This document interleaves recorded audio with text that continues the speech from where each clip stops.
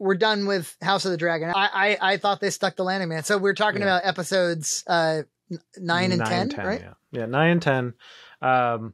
It was basically the Greens' reaction to the king dying and the Blacks' reaction to the king dying. Right. And I thought episode 9 was probably the weakest of all of them. The one immediately after episode 8, I think it should win awards. I think that was amazing.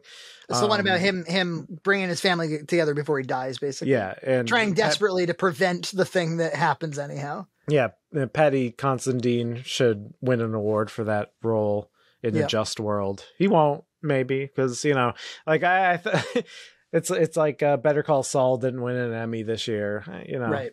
The ones who deserve it don't usually get it. But I think if there was a Just World, he would get an award. That episode would get something. I think that was perfect. The way they built up that he had, you were compelled and riveted by him walking across the room. Episode 9, I thought was like, it was okay.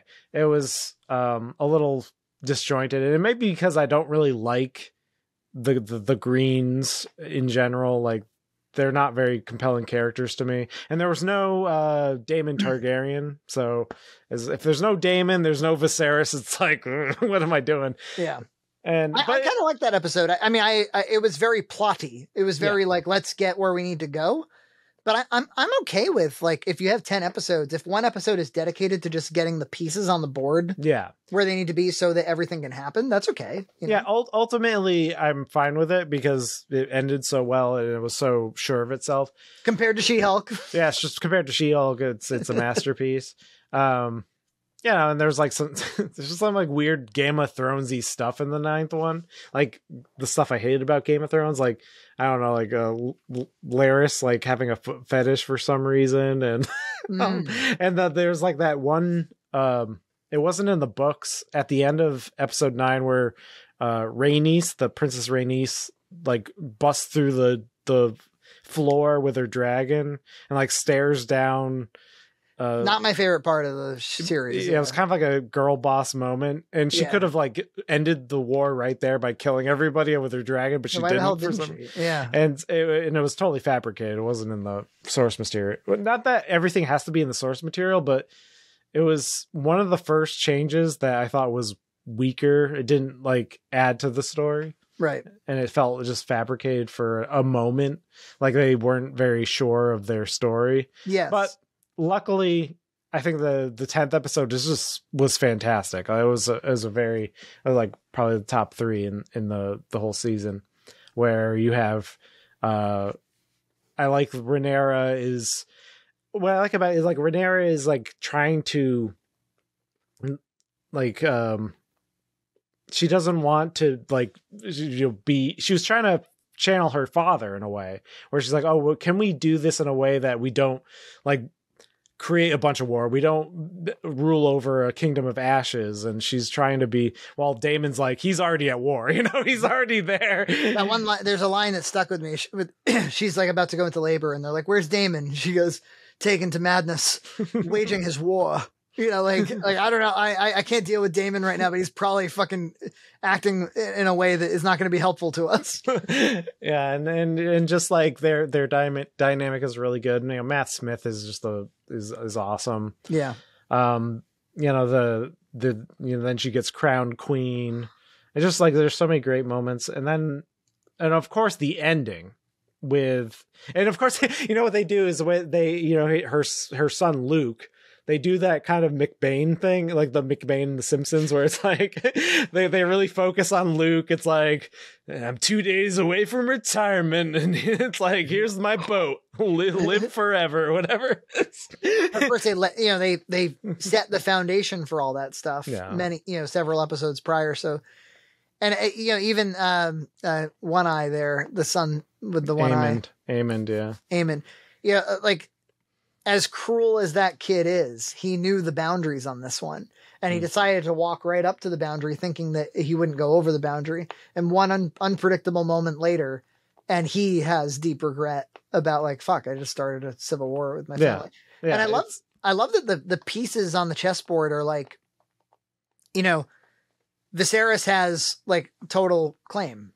Like Absolutely. But the other side also, like, their manipulation is very easy for them because, like, the masses will buy into their story pretty easily because it's so unusual for a daughter to Yeah. Yeah, and they crowned him in front of all the Right. of all the people, and they saw him as their king, and people even like they built it up in before. Remember when Rhaenyra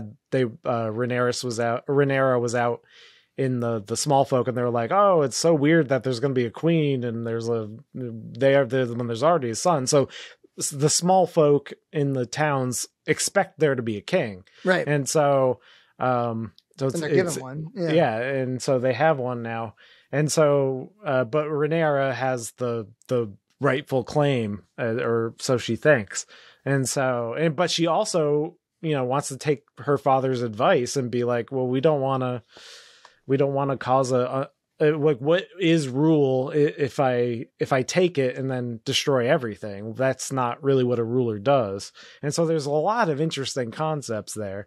And then of course Aemond with his, and Aemond also, he was terrorized by Luke in his childhood, so he thinks he's justified to terrorize him, and then he fucks it up, and it's a Franz Ferdinand moment where they start a war.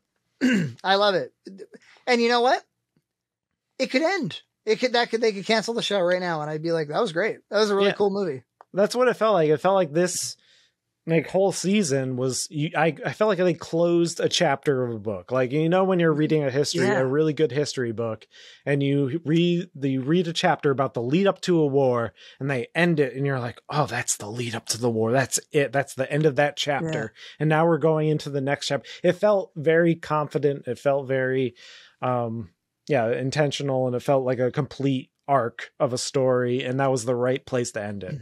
Like, it'll be great to continue from here because our characters are in a fascinating spot.